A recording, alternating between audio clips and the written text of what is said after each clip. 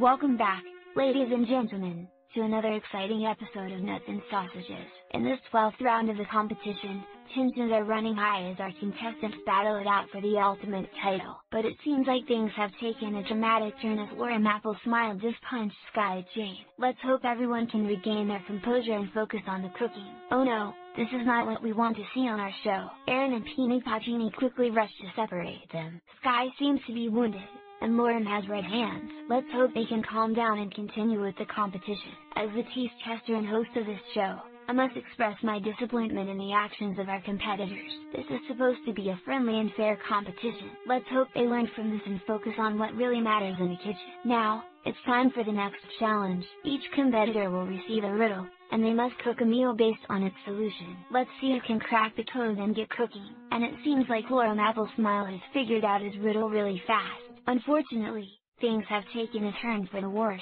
Sky Jane collapses due to her injuries from the fight. We don't take any risks when it comes to our contestants' well-being, so we've sent her to the hospital. We wish her a speedy recovery. In the midst of all this chaos, Laura Maple Smile managed to cook his dish and emerges the winner of this round. Congratulations, Laura. However, due to the unacceptable behavior earlier, I have to announce that in the next round, Lauren will receive a penalty. Let's hope all the competitors can learn from these mistakes and make this competition a fair and respectful one.